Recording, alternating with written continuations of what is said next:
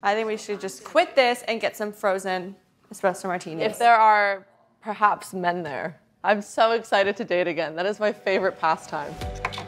Dating in LA is so much harder. The guys in New York, they're straightforward, they go after you, and they're not afraid to approach a girl, which I really appreciate.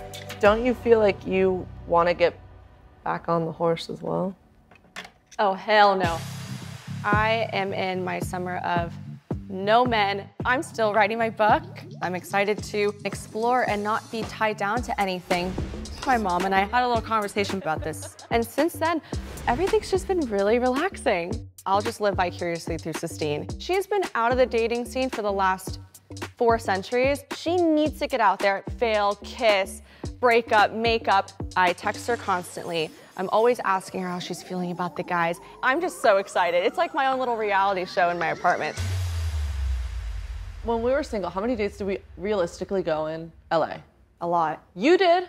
I was home every night. I gotta get out there. I wanna have romantic kisses in the rain. I wanna get home at 2 in the morning. I want to get dressed up. I wanna put on a push-up bra. I wanna feel sexy. I wanna do it all, and I didn't do that, and I'm freaking 25. I'm in my mid-20s. I lost my mojo. I mostly do boxing. I'm sure your father taught you how to throw a punch well. It was actually every morning before school. What's your zodiac sign?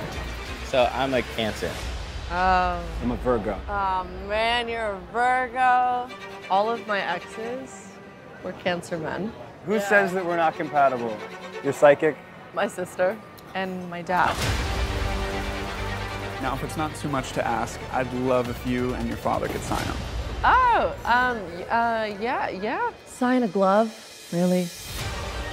I'm dating a fan of my dad's. Again, this is great. Do you want to date me or Sly? If there was a way for me I didn't write a lot, I guess, because Yeah, of why impact. Kind of I excited. didn't Probably write last year, like, really long time for work fashion week in the fall. You know, I mean, I love working with my clients. Yeah. God, how was it? Oh, no. I thought this was gonna be a good one. I don't know. I feel like I'm tired, Sophia. I feel yeah. like this pile of trash right now. You've been on just a dating bender right now. Dating with the last name Stallone has never been easy. I think it's hard to trust guys' intentions going into it in the beginning. You never really know if someone's dating you for you. I mean, in my perfect world, I'd love to go into a situation when no one knew my name at all. You know what's so annoying is when they kind of give away one thing about them that you're just like, I can't do it. I know, and it's he's like, so nice. I have an idea, but I don't want you to kill me. Hear me out. There's a guy named Harrison, and when we had our podcast, he reached out and he said that you guys would be perfect for his show called Updating. And it's a live dating show. Huh? And I said, It better be for you. Updating has incredible possibilities. First off, you're all blindfolded, so you can't judge someone on looks like a dating app. 2, you have to actually have some chat, banter, and personality. You can't just run on those pretty blue eyes. And 3, no one knows that she's a Stallone, so they're just gonna fall in love with her for her. You go on 3, basically 2 or 3 live blind dates on What do you stage. mean by like live?